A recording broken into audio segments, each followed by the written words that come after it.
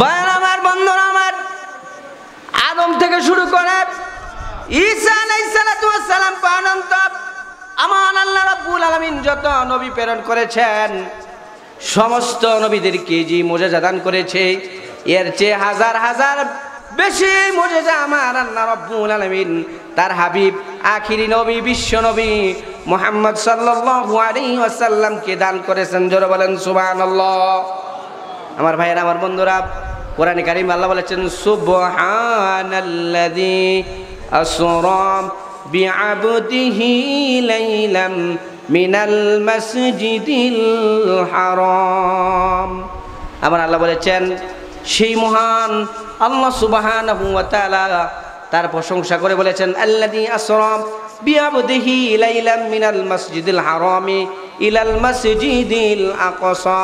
আমার আল্লাহ রাব্বুল আলামিন এই রজব মাসের, বর্তমান যে রজব মাস চলতেছে, এই রজব মাসের 26 দিবাগত রাত্রিতে আমার আল্লাহ রাব্বুল আলামিন বিশ্ব নবীকে মসজিদুল হারাম থেকে মসজিদুল আকসা পর্যন্ত পৌঁছায়া, তারপরে মসজিদুল আকসা থেকে প্রথম আসমান থেকে দ্বিতীয় আসমান, এরকমভাবে সপ্তম আসমান পাড়ি দিয়ে আল্লাহ পাকের আরশে আজিমে নিয়ে আল্লাহর সাথে সাক্ষাৎ লাভ করাইছেন। জোরে বলেন সুবহানাল্লাহ। আমার বন্ধুরা আমার, বিশ্ব নবীর জীবনে যত আশ্চর্যতম ঘটনা ঘটেছে, এর মধ্যে সর্বশ্রেষ্ঠ ঘটনা হলো মেরাজের ঘটনা। আমার ভাইয়েরা, আমার বন্ধুরা, এই মেরাজ বিশ্ব নবীর যখন 51 বছর বয়স, 51 বছর 9 মাস সময়ের মধ্যে আমার আল্লাহ রাব্বুল আলামিন বিশ্ব নবীকে মেরাজ করাইছেন। নবুয়তের হইল 11 বছর 9 মাস। নবুয়তের কয় বছর? 11 বছর 9 মাস যখন হলো, আল্লাহর হাবিব বিশ্বনবী মুহাম্মদ সাল্লাল্লাহু আলাইহি ওয়াসাল্লাম যখন কোরআন নাজিল হয়েছে, ইসলামের দাওয়াত যখন মক্কার প্রত্যেকটা ঘরে ঘরে ইসলামের দাওয়াত যখন পৌঁছে দিয়েছে, তখন মক্কার কাফের মুশরিকরা তারা অতিষ্ঠ হয়ে গেল যে মুহাম্মদ সাল্লাল্লাহু আলাইহি ওয়াসাল্লামকে কিভাবে এই আল্লাহর দিন থেকে, দাওয়াত থেকে কিভাবে বিরত রাখা যায়। ভাইরা আমার, বন্ধুরা আমার, 11 বছর 9 মাস আল্লাহর হাবিবের নবুয়তের ওই সময়ে নবীজির চাচা আবু তালেব, নবীজি ওই আবু তালেব আল্লাহর নবীর মা মৃত্যুবরণ করার পরে, দাদা 8 বছর পরে মৃত্যুবরণ করেছেন। 8 বছর পর থেকে মৃত্যুর আগ পর্যন্ত আবু তালেব নবীকে এত ভালোবাসছে। আবু তালেব বলেছে, ও মক্কার কাফের মুশরিকেরা, আমি কোনোদিন আমার ভাতিজাকে ইসলাম কবুল করব না বটে, কিন্তু কোনোদিন আমার ভাতিজাকে তোমাদের হাতে ছেড়ে দিতে পারি না। জোরে বলেন সুবহানাল্লাহ। ভাইরা আমার, বন্ধুরা আমার, আবু তালেব যখন ইন্তেকাল করলেন, আবু তালেবের কারণে মক্কার যে সমস্ত লোকেরা নবীকে বাধা দিতে পারে নাই, আঘাত করতে পারে নাই, তারা মুক্ত হয়ে গেল। আবু তালেবের পরে কিছুদিন পরে বিশ্বনবী আখিরি নবী মুহাম্মদুর রাসূলুল্লাহ সাল্লাল্লাহু আলাইহি ওয়াসাল্লামের জীবন সঙ্গিনী আম্মাজান খাদিজাতুল কুবরা রাদিয়াল্লাহু তাআলা আনহু, তিনি যখন এই পৃথিবীর জমিন থেকে বিদায় হয়ে গেছে, কারণ মক্কার এমন কোনো মানুষ নাই, ধনী হোক আর গরিব হোক, প্রত্যেকটা মানুষই মক্কার এই খাদিজাতুল কুবরা রাদিয়াল্লাহু তাআলার সাথে আর্থিক অর্থনৈতিকভাবে তারা লেনদেন ছিল। ঠিক কিনা জোরে বলেন। আমার ভাইয়ের, আমার বন্ধুরা, আবু তালেব যখন মারা গেল, এরপরে কিছুদিন পরে যখন আম্মাজান খাদিজাতুল কুবরা রাদিয়াল্লাহু তাআলা ইন্তেকাল করলেন, দুইটা আল্লাহ নবীকে যারা ঘরে এবং বাইরে, আল্লাহ নবীকে যারা শত্রুর মোকাবেলা থেকে বাঁচাই দেন, তারা যখন ইন্তেকাল করলেন, এবার মক্কার কাফের মুশরিকেরা সুযোগ পেয়ে গেল, তারা সিদ্ধান্ত নিল এই হলো সুবর্ণ সুযোগ, তার চাচাও নাই, তার স্ত্রীও নাই, এবার শুরু করে দিল নির্যাতন। ভাইয়ের আমার, বন্ধুরা আমার, প্রথম আল্লাহ নবীকে নির্যাতন করে নাই, নির্যাতন করেছে মক্কার মধ্যে আল্লাহ নবীর হাতে যারা ইসলাম কবুল করেছে, তাদেরকে প্রথম নির্যাতন শুরু করে দিয়েছে। ঠিক কিনা জোরে বলেন। আমার ভাইয়ের, আমার বন্ধুরা, আল্লাহ নবীর সাহাবী হযরত খুবাইব রাদিয়াল্লাহু তাআলা আনহু একদিন এলেন, এসে বললেন, ইয়া রাসূলুল্লাহ, ইয়া হাবিবাল্লাহ, মাতা নাসরুল্লাহ, ও আল্লাহর নবী, কবে আল্লাহর সাহায্য আসবে? ইয়া রাসূলুল্লাহ, ইয়া হাবিবাল্লাহ, ও হুজুর, কাফেরদের নির্যাতনে কাফেররা আমাকে কি করলো, জ্বলন্ত আগুন দাউ দাউ করে জ্বলতে লাগলো, আগুনগুলো নিভাইয়া দিল। নিবানোর পরে আমি খুবাইব রাদিয়াল্লাহু তাআলা আনহুকে জ্বলন্ত আঙ্গারের মধ্যে ফালাইয়া কাফের মুশরিকেরা আমার বুকের মধ্যে পা দিয়া এরম ভাবে তারা ধরলো। আমার শরীর থেকে রক্ত পড়ে পুষ্পরে যখন আগুন নিভে গেল, হযরত খুবাইব রাদিয়াল্লাহু তাআলা আনহু আসতে পারে না, কুজু হয়ে আল্লাহর নবীর কাছে আসলেন। এসে বললেন, মাতা নাসরুল্লাহ ইয়া রাসূলুল্লাহ ইয়া হাবিবাল্লাহ, হুজুর গো কবে আসবে শান্তি? আমরা এরকম ভাবে যদি আমাদের উপর অত্যাচার নির্যাতন করে তাহলে আমরা কিভাবে বাঁচব? আমার ভাই, আমার বন্ধুরা, শুধু তাই নয়, খুবাইব রাদিয়াল্লাহু তাআলা আনহুর পরে মক্কার মধ্যে আরেকটা পরিবার ছিল, ইয়াসারের পরিবার। ইয়াসার আর তার স্ত্রীর নাম হলো সুমাইয়া, তার সন্তানের নাম ছিল হযরত আম্মার রাদিয়াল্লাহু তাআলা আনহু। তাদের তিনজনকে তারা গ্রেফতার করে নিয়ে আসলো। গ্রেফতার করে নিয়ে আসার পরে ৭৫ বছর বয়স্ক ইয়াসার রাদিয়াল্লাহু তাআলা আনহুকে বললেন, যেই জাহান্নামের আগুনের ভয়ে তোমরা মুহাম্মদ সাল্লাল্লাহু আলাইহি ওয়াসাল্লামের কালেমাত পড়ে তোমরা মুসলমান হয়েছ, ওই আগুনের মধ্যে তোমাদেরকে নিক্ষেপ করা হবে। তোমরা যদি এখনো সময় আছে, তোমরা যদি মুহাম্মাদের কালিমা যদি ছেড়ে দাও তাহলে তোমরা বাঁচতে পারবে, নচেত তোমাদেরকে এই যে জ্বলন্ত আগুন দাউ দাউ করে জ্বলতে কাছে এখানে ফালানো হবে।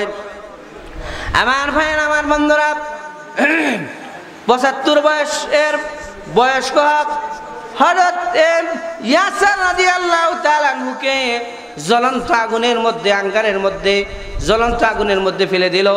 তাকে শহীদ করে দেওয়া হলো। দ্বিতীয় দিন হলো হযরত সুমাইয়া রাদিয়াল্লাহু তাআলা আনহুর পালা। সুমাইয়া রাদিয়াল্লাহু তাআলা আনহুর ৭০ বছর বয়স। সুমাইয়া রাদিয়াল্লাহু তাআলা আনহুকে 2টা উটের মধ্যে এমনভাবে দানা করে দেওয়া হলো, বৃদ্ধ মানুষ, যেই জায়গা দিয়ে আমরা পৃথিবীতে মায়ের পেট থেকে ভূমিষ্ঠ হয়েছি, ওই লজ্জাস্থানের মধ্যে তারা তীর নিক্ষেপ করলো। তীর নিক্ষেপ করে সুমাইয়াকে শহীদ করে দিয়ে তারপরে আগুনের মধ্যে তাকেও নিক্ষেপ করে দিল। এরপরে আমার ভাইয়ের, আমার বন্ধুরা, তৃতীয় দিন হলো হযরত আম্মারের পালা। হযরত আম্মারের পালা হলো। আমার ভাইয়ের, আমার বন্ধুরা, আম্মার রাদিয়াল্লাহু তাআলা আনহুকে বলল, দেখো গতকালকে তোমার মা শেষ হয়ে গেছে, এর আগের দিন তোমার বাবাকে শেষ করে দিয়েছি, এখনো সময় আছে। তুমি যদি মুহাম্মাদের ধর্ম যদি ছাড়ো তাহলে তুমি বাঁচতে পারবে, আর যদি তুমি মুহাম্মাদের ধর্ম যদি না ছাড়ো, আমাদের ধর্মে যদি ফিরে না আসো, তাহলে তোমাদেরকে ওই তোমার মার মতো, তোমার বাবার মতো আগুনের মধ্যে ফেলানো হবে। নবী করিম সাল্লাল্লাহু আলাইহি ওয়াসাল্লামের জীবনে এই যে মেরাজটা কেন হলো, কোন কারণে আল্লাহ পাক বিশ্বনবী মুহাম্মদ সাল্লাল্লাহু আলাইহি ওয়াসাল্লামকে আরশে আজিমে দাওয়াত দিলেন, এর কারণগুলো আমি আপনাদের সামনে উপস্থাপন করতেছি।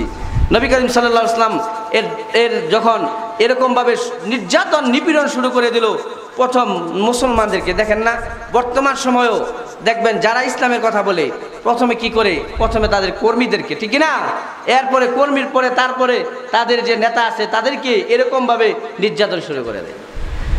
ভাইরা আমার, বন্ধুরা আমার, হযরত আম্মার রাদিয়াল্লাহু তাআলা আনহুকে তৃতীয় দিন বলল, ও আম্মার, তোমার মাকে শেষ করে দেওয়া হয়েছে, তোমার বাবাকেও শেষ করে দেওয়া হয়েছে, তোমার পালা। আম্মার রাদিয়াল্লাহু তাআলা চিন্তা করলেন, আমি কি করব, না সামান্য সময়ের জন্য বলবো যে না আমি আপনাদের দলে আছি। আবার চিন্তা করে দেখলো, যেহেতু মা শেষ হয়ে গেছে, বাবাও শেষ হয়ে গেছে, আমি আর বেঁচে থেকে কোনো লাভ নাই। ভাইয়ার আমার, বন্ধুরা আমার, এবার হযরত আম্মার রাদিয়াল্লাহু তাআলা আনহুকে চরক গাছের মাধ্যমে আগুনের মধ্যে ফেলানো হবে। বিশ্বনবী মুহাম্মদ আরবি সাল্লাল্লাহু আলাইহি ওয়াসাল্লাম দূর থেকে এই দৃশ্য দেখে দৌড়াতে শুরু করলেন। এবার কাফের মুশরিকেরা বলল, ওই যে মুহাম্মদ আসতেছে, তাড়াতাড়ি তাকে ফেলে দাও, যদি মুহাম্মদ যদি এসে পড়ে তাহলে কোনোদিন তাকে আগুনে ফেলাইতে পারবে না। মুহাম্মদ সাল্লাল্লাহু আলাইহি ওয়াসাল্লাম দৌড়ে আসতেছেন, আর আল্লাহর নবী বলতেছেন, কুলনা ইয়া নারু কুনি বারদাও ওয়া সালামান আলা ইব্রাহিম, হে আগুন তুমি তো একদিন ইব্রাহিমের জন্য তুমি ঠান্ডা হয়ে গেছিলা।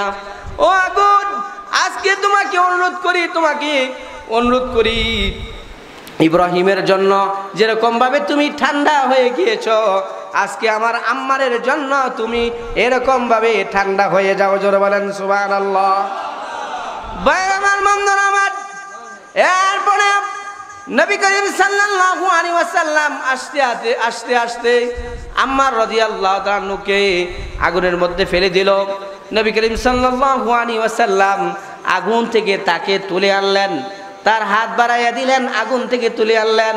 হযরত আম্মার রাদিয়াল্লাহু তাআলা আনহুর জীবনে একবার না, দুইবার না, 70 বার তিনি বর্ণনা করেছেন যে আল্লাহর নবী যখন আমার আগুন থেকে তুলল, আমার গায়ের একটা পশম কোনোদিন পরে নাই। জোরে বলেন সুবহানাল্লাহ।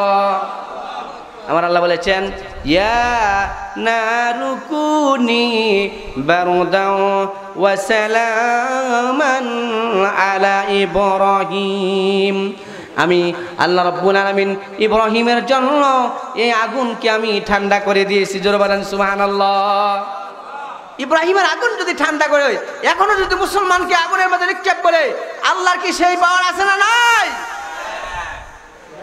আমার ভাইয়ের, আমার বন্ধুরা, শুধু তাই নয়, এরকম ভাবে নির্যাতন নিপীড়ন শুরু করে দিল। মুহাম্মদ সাল্লাল্লাহু আলাইহি ওয়াসাল্লাম আল্লাহর দরবারে চিন্তা করতে লাগলো, আল্লাহ দোয়া করতে লাগলো, আল্লাহ গো, তুমি আমাদেরকে এমন একটা জায়গা করে দাও যেই জায়গার মধ্যে আমি এবং আমার যারা সাহাবী ছিল তাদেরকে নিয়ে যেন আমরা একটু বাঁচতে পারি। এবার মুহাম্মদ সাল্লাল্লাহু আলাইহি ওয়াসাল্লাম চিন্তা করলেন, তাইফের জমিনের মধ্যে গেলেন। যেই তাইফের জমিনে আল্লাহ নবী ছোট সময় গিয়েছিলেন, সেই তাইফের জমিনে গিয়ে তাইফবাসীদেরকে বলল, ও তাইফবাসীরা, আমাদেরকে কোনো একটা আশ্রয় দিবা, আমরা তো মায়ের খেয়ে খেয়ে শেষ হয়ে গেলাম। এবার তাইফের যে লোকেরা, তারা তো আশ্রয় দিল না মোটে, কিন্তু আর কি করে দিল, যুবক ছেলেদেরকে বলে দিল, তোমরা কি করো, মুহাম্মদ যখন এই রাস্তা দিয়ে যাবে, দুই পাশ দিয়ে তোমরা দাঁড়াইয়া যাইবা, আর মুহাম্মদকে বুকের উপরে যেন পাথর না লাগে, নিচের মধ্যে তোমরা পাথর নিক্ষেপ করতে লাগবা।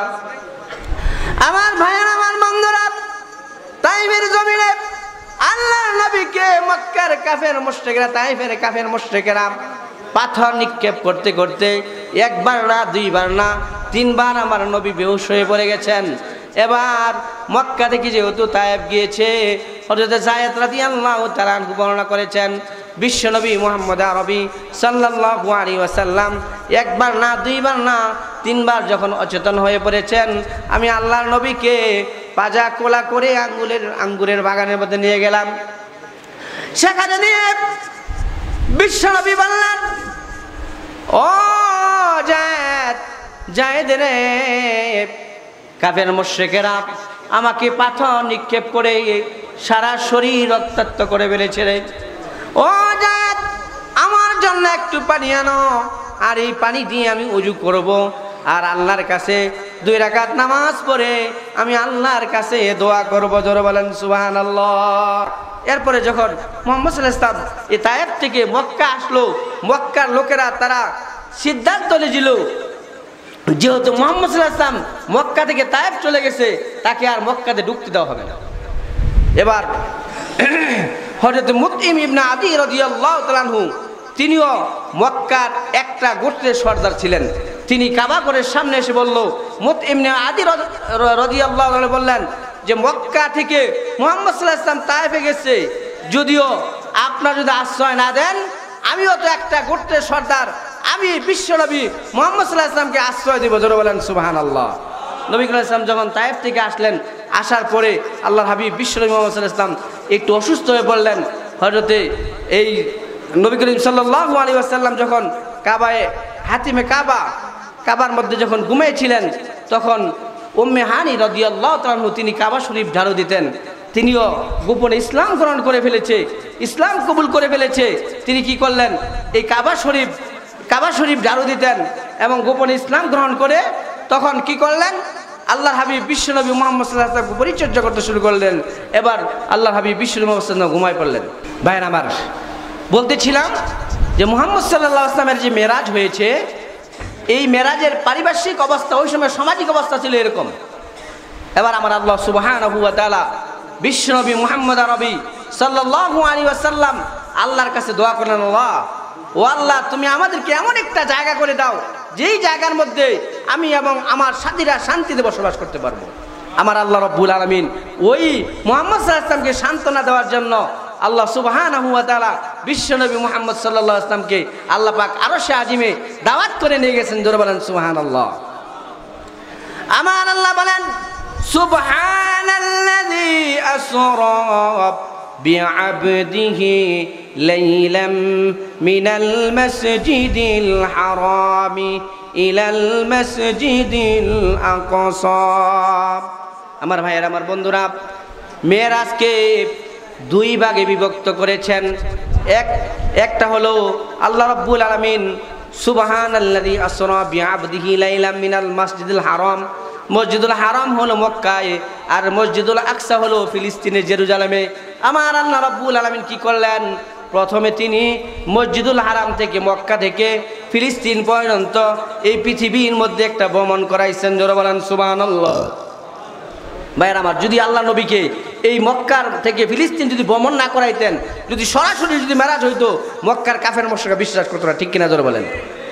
ভাইয়ের আমার, বন্ধুরা আমার, এজন্য আমার আল্লাহ রাব্বুল আলামিন বিশ্ব নবীকে প্রথম সুবহানাল্লাযী আসরা বিআবদিহি লাইলাম মিনাল মাসজিদিল হারামি ইলাল মাসজিদিল আকসা, মসজিদুল হারাম থেকে মসজিদুল আকসা ভ্রমণ করাইলেন। বিশ্বনবী উম্মে হানির ঘরে শুয়ে রইলেন। ঘুমের মধ্যে তিনি স্বপ্নে দেখেন, মনে হয় যেন স্বপ্নের মধ্যে জিবরাইল আলাইহিস সালাতু ওয়াস সালাম তাকে ডাকতেছে, কুম ইয়া রাসূলুল্লাহ, কুম ইয়া রাসূলুল্লাহ, হুজুর আপনি জেগে যান। এরকম ভাবে আল্লাহর হাবিব বলেন, আমার মনে হলো যে সাগরের ওই পার থেকে কে যেন আমাকে ডাকলো। এরকম ভাবে তিনবার ডাক দিল। ডাক দেওয়ার পরে আমার ঘুম ভেঙে গেল। জিবরাইল আলাইহিস সালাতু ওয়াস সালাম এসে আমাকে সজাগ করে, তারপরে আমার এখান থেকে আমার সিনা সাক করে জমজম কূপের পানি দিয়ে দৌত করে আল্লাহ রাব্বুল আলামিন জান্নাত থেকে একটা বোরাক পাঠিয়ে দিলেন। ওই বোরাকের মধ্যে উঠে আমি এবং জিবরাইল আলাইহিস সালাতু ওয়াস সালাম এই পৃথিবীতে প্রথমে আমরা ভ্রমণ করতে লাগলাম। জোরে বলেন সুবহানাল্লাহ। সুবহানাল্লাযী আসরা বিআবদিহি লাইলাম মিনাল মাসজিদিল হারামি ইলাল মাসজিদিল আকসা। মসজিদুল হারাম থেকে মসজিদুল আকসা এটা প্রায় 1 মাস 2-3 মাসের পথ ছিল। আমার ভাইয়েরা, আমার বন্ধুরা, বোরাকের মধ্যে আরোহণ করে আল্লাহর হাবিব বিশ্ব নবী মুহাম্মদ সাল্লাল্লাহু আলাইহি ওয়াসাল্লাম যখন মক্কা থেকে রওনা করেছেন, তিনি যখন মদিনার উপর দিয়ে বোরাকের উপর সওয়ার করে যখন তিনি মসজিদুল আকসা পর্যন্ত যাইতে লাগলেন, যখন মদিনায় গেলেন, মদিনায় যাওয়ার পরে আল্লাহর হাবিব বিশ্ব নবী মুহাম্মদ সাল্লাল্লাহু আলাইহি ওয়াসাল্লাম বললেন, ও জিবরাইল, এটা কোন জায়গা? আল্লাহর নবীকে জানায় দেওয়া হলো, এটা হলো ইয়াসরিব। মদিনার আরেক নাম ছিল ইয়াসরিব। ইয়া রাসূলুল্লাহ, যেই শান্তির জন্য আপনি আল্লাহর কাছে দোয়া করেছেন, মাতা নাসরুল্লাহ, আল্লাহ গো কবে সাহায্য আসবে, কবে আমার উম্মতের জন্য যারা মুসলমান হয়েছে তাদের জন্য শান্তির জায়গা কোথায় হবে, এই শান্তির জায়গাটা দেখানোর জন্য আল্লাহ রাব্বুল আলামিন আপনাকে আজকে মেরাজ করাইছেন। জোরে বলেন সুবহানাল্লাহ। আর জোরে বলেন সুবহানাল্লাহ। নবী করিম সাল্লাল্লাহু আলাইহি ওয়াসাল্লাম মদিনায় যখন গেলেন, মদিনায় যাওয়ার পরে তিনি আল্লাহর নবী দেখতে পেয়ে লাগলেন এক শ্রেণীর লোক আল্লাহর নবীকে বলতেছেন, বাঁচাও বাঁচাও বলে ডাকতেছে। আল্লাহ নবী জিজ্ঞাসা করলেন, ও জিবরাইল, তারা কারা? জিবরাইল আলাইহিস সালাম বললেন, তারা হলো ইহুদি। ইহুদিরা কিছুদিন পরে আপনি এই মদিনার প্রেসিডেন্ট হয়ে যাবেন, আর ইহুদিদের ক্ষমতা থাকবে না, তাদের ক্ষমতা শেষ হয়ে যাবে। এই ইহুদিরা বাঁচার জন্য এই জন্য আপনাকে ডাকতেছে। আল্লাহর নবী এদিকে চলে আসলেন। এরপরে আবার যখন যাইতে লাগলেন, দেখেন আবার এরকম ভাবে বাঁচাও বাঁচাও বলে ডাকতেছে। আল্লাহর নবী ওই দিকে ঘুরাইলেন। এবার জিবরাইল আলাইহিস সালামকে জিজ্ঞাসা করলেন, ও জিবরাইল তারা কারা, বাঁচাও বাঁচাও বলে তারা চিৎকার করতেছে। জিবরাইল বললেন, ইয়া রাসূলুল্লাহ, ইয়া হাবিবাল্লাহ, আপনি তো তাদের দিকে যান নাই, ভালোই করেছেন। আপনি কি জানেন তারা হলো নাসারা, খ্রিস্টান। আপনি কিছুদিন পর এই মদিনার মধ্যে আসবেন, মদিনায় এসে আপনি এখানে প্রেসিডেন্ট হবেন, রাষ্ট্রপতি হবেন, আর খ্রিস্টানদের যে রাজত্ব আছে তা শেষ হয়ে যাবে। এই জন্য তারা আজকে এখানে কাটতেছে। এরপরে আমার ভাইয়ের, আমার বন্ধুরা, আল্লাহর নবী আবার যেতে লাগলেন। যেতে যেতে দেখে এক সুন্দরী সুশ্রী মহিলা আল্লাহর নবীকে বাঁচাও বাঁচাও বলে ডাকতেছে। নবীজি এবার ওই মহিলাকে বাঁচানোর জন্য তিনি অগ্রসর হতে লাগলেন। জিবরাইলকে বললেন, ও জিবরাইল, এই ব্যক্তিকে, এই যে সুন্দরী একজন সুশ্রী নারী দেখা যায়, এই লোকটাকে বাঁচাও বাঁচাও বলে ডাকতেছে। তখন আল্লাহর নবীকে জিবরাইল ইসলাম বললেন, ও নবী, এইটা হলো শয়তান। শয়তানে একটা অষ্টাদশী সুন্দরী মহিলার বেশ ধরে আপনাকে মেরাজ থেকে এখানে এই মেরাজে না যাওয়ার জন্য আপনাকে আটকে রাখার জন্য ডিস্টার্ব করতেছে। ও নবী, আপনি ভালোই করেছেন, তার কাছে যান নাই, এটা হলো শয়তান। এবার আল্লাহর নবী ওই মসজিদুল হারাম থেকে মদিনার উপর দিয়ে মসজিদুল আকসার মধ্যে পৌঁছায় গেলেন। জোরে বলেন সুবহানাল্লাহ। এই জন্য আল্লাহ বলছেন, সুবহানাল্লাযী আসরা বিআবদিহি লাইলাম মিনাল মসজিদুল হারামি ইলাল মসজিদুল আকসা আল্লাযী বারাকনা হাওলাহু লিনুরিয়াহু মিন আয়াতিনা। এরপরে আল্লাহ পাক কত নিদর্শন দেখাইছে। ভাই আমার, বন্ধুরা আমার, আল্লাহর নবী বোরাককে ওই মসজিদুল আকসার মধ্যে গিয়ে বোরাকটা একটা নির্দিষ্ট স্থানের মধ্যে বাঁধলেন। এবার দেখলেন মসজিদুল আকসার মধ্যে যত আদম থেকে শুরু করে ঈসা আলাইহিস সালাতু ওয়াস সালাম পর্যন্ত যত নবী আল্লাহ রাব্বুল আলামিন পাঠিয়েছেন, সমস্ত নবীরা এই বাইতুল মুকাদ্দাসের মধ্যে নামাজ পড়বে এমনভাবে তারা সারিবদ্ধভাবে, কাতারবদ্ধভাবে তারা দাঁড়ায় রয়েছে। আল্লাহ নবী জিজ্ঞাসা করে, জিবরাইলকে জিজ্ঞাসা করে, ও জিবরাইল, এই যে মসজিদের মধ্যে কাতারবদ্ধভাবে দাঁড়ায় রয়েছে তারা কারা? জিবরাইল বললেন, ইয়া রাসূলুল্লাহ, ইয়া হাবিবাল্লাহ, হুজুর গো, আদম থেকে শুরু করে ঈসা রুহুল্লাহ পর্যন্ত আমার আল্লাহ রাব্বুল আলামিন যত নবী পাঠিয়েছেন সমস্ত নবীরা এখানে দাঁড়ায় রয়েছে। নবী বললেন, আমি কোথায় দাঁড়াবো? জিবরাইল বললেন, হুজুর, সামনে যে জায়গাটা এটা খালি দেখা যায়। আল্লাহ নবীকে ওই জিবরাইল আলাইহিস সালাম জায়গা দেখাই দিলেন। জিবরাইল আজান দিলেন, একামত দিলেন। এরপরে আল্লাহর হাবিব বিশ্বনবী মুহাম্মদ সাল্লাল্লাহু আলাইহি ওয়াসাল্লাম 2 রাকাত নামাজ পড়াইলেন। ওই নামাজটা আল্লাহ রাব্বুল আলামিন আমাদের জন্য জুমার 2 রাকাত ফরজ নামাজ আল্লাহ রাব্বুল আলামিন করে দিলেন। জোরে বলেন সুবহানাল্লাহ। ভাইরা আমার, গভীর মনোযোগ দিয়ে শোনেন।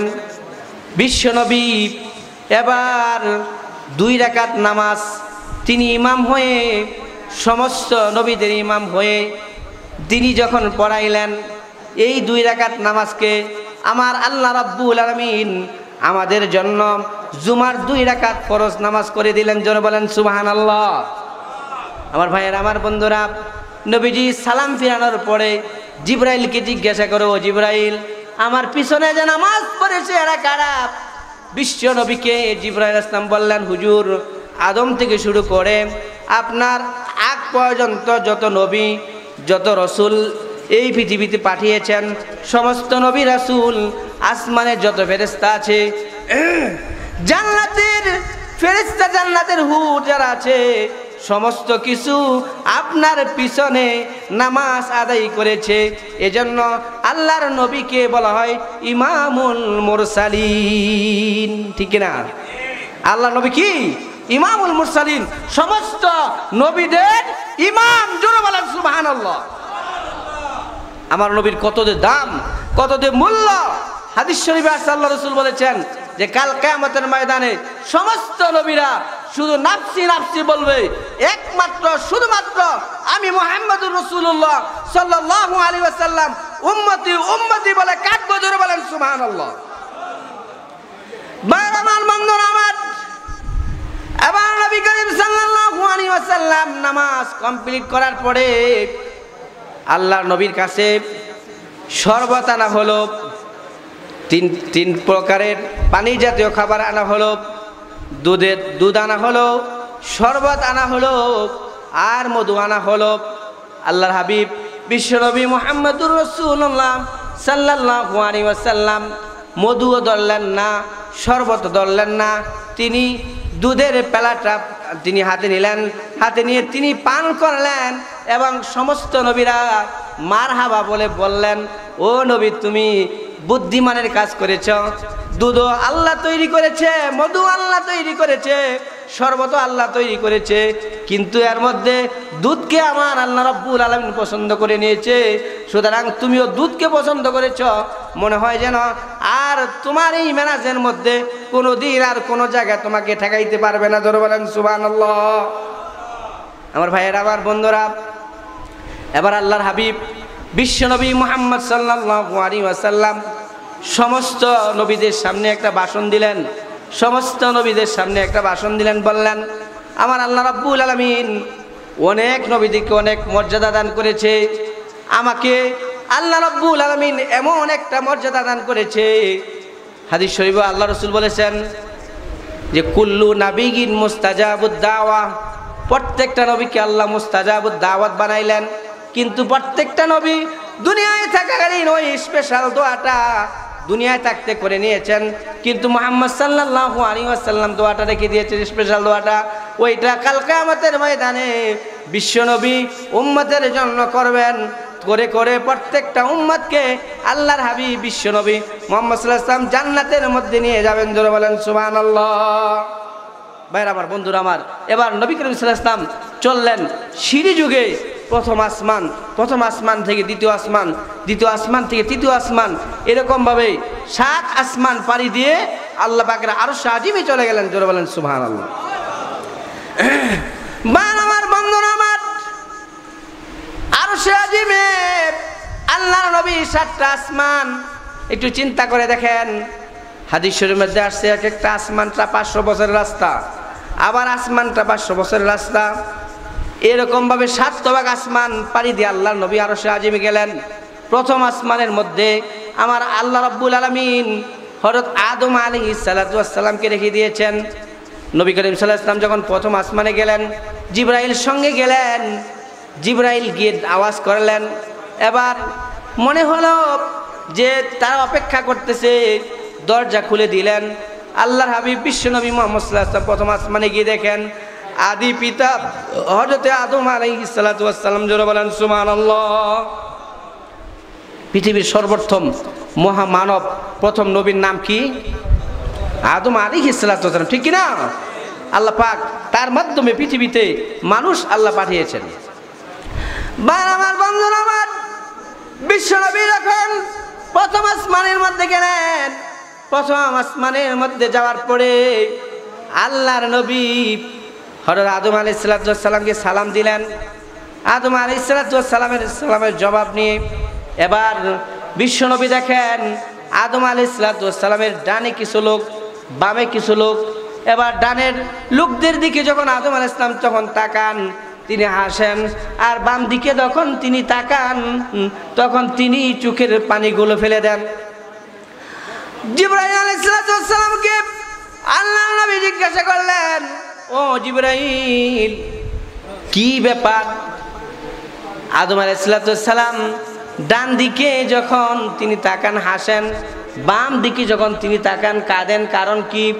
জিবরাইল আলাইহিস সালাম বললেন, ইয়া রাসূলুল্লাহ, ইয়া হাবিবাল্লাহ, এই যে ডান দিকে যে লোকগুলো দেখতে পান তারা হলো আদম আলাইহিস সালামের সন্তান, তারা জান্নাতি হয়ে গেছে, এজন্য তাদের দিকে আদম আলাইহিস সালাম যখন তাকান তিনি হাসেন, আর বাম দিকে যেই লোকগুলো দেখতে পান ওই লোকগুলো জাহান্নামী, এজন্য আল্লাহর নবী আদম আলাইহিস সালাম তাদের দিকে তাকান আর তিনি চোখের পানিগুলো ফেলে দেন। আমার ভাইয়েরা, আমার বন্ধুরা, এবার আল্লাহর নবী সামনের দিকে আগাতে লাগলেন।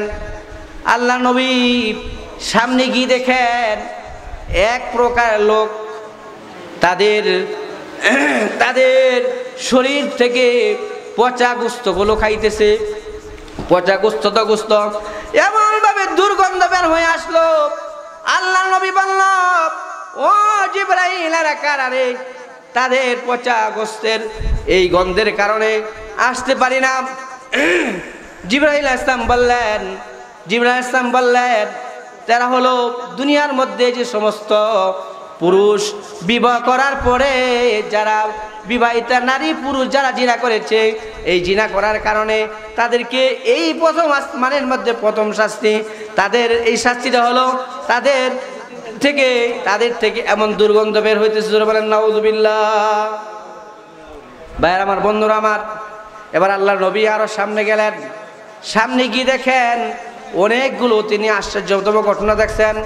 আল্লাহ নবী দেখেন এক প্রকারের লোক, তাদের মুখগুলো ওটের মতো, আল্লাহর নবী জিজ্ঞাসা করলো, জিবরাইল এরা কারা যাদের মুখগুলো ওটের মতো দেখা যায় আর শরীর ঠিক আছে?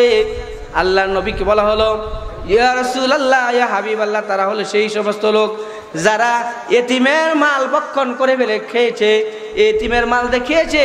এজন্য আল্লাহ রাব্বুল আলামিন তাদেরকে এরকম ওটের মুখের মতো তাদের চেহারা বানাই দিয়েছে, জোরে বলেন নাউযুবিল্লাহ। ভাইয়ের আমার, বন্ধুরা আমার, এরপরে আল্লাহর নবী আরো অগ্রসর হতে লাগলেন। গিয়ে দেখেন এক প্রকারের লোক, তারা আগুনগুলো খাচ্ছে। আল্লাহর নবী জিবরাইলকে জিজ্ঞাসা করলেন, ও জিবরাইল, তারা কারা আগুন খাইতেছে?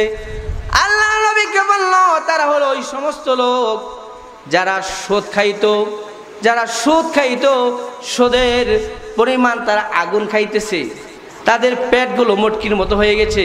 আমার ভাইয়েরা, এরকম ভাবে আল্লাহর নবী এরকম ভাবে অনেকগুলো দৃশ্য দেখেছে প্রথম আসমানের মধ্যে। ওয়া আখিরু দাওয়ানা আলহামদুলিল্লাহি রাব্বিল আলামিন। আসসালামু আলাইকুম ওয়া রাহমাতুল্লাহি ওয়া বারাকাতুহু।